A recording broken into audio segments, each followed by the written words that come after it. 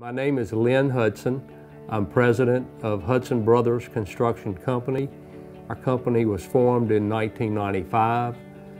We're now 22 years old. We have about 35 employees, and over the 22 years of history, we built about 400 projects that would total maybe $400 million in construction revenues.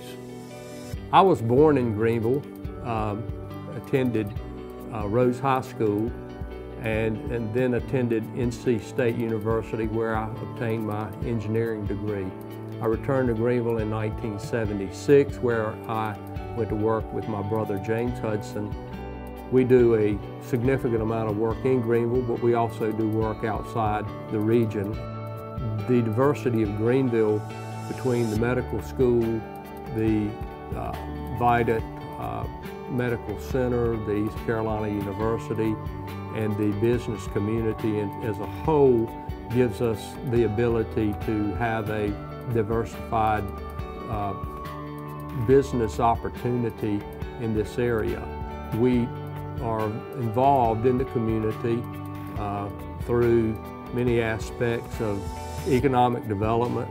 We believe that, supporting our community is a vital part and a necessary role of being a successful business. And part of the things that I enjoy in our business is mentoring the younger people in our organization. There's always a need for continuous improvement.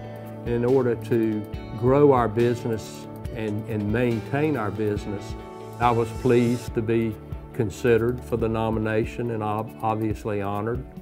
One of the things I had thought about was what is a successful business person?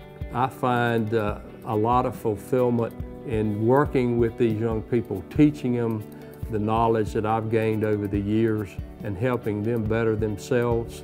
And that's a very rewarding component of why I work and what I do. And we're very fortunate to be here, be located in Greenville.